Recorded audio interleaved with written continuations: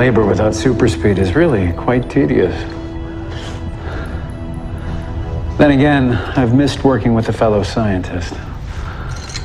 Cisco and Caitlin and I, as you know, worked together for some time, and I miss the camaraderie. Legion of Doom doesn't have karaoke Fridays? I know it's easier for you to think of me as a monster, but I've met some of history's monsters, Raymond, and believe me, I'm not one of them. You disapprove. You said you would spare them. I need to teach them a lesson. Is that why you change your voice, so that everyone will be afraid of you? I'm not a monster!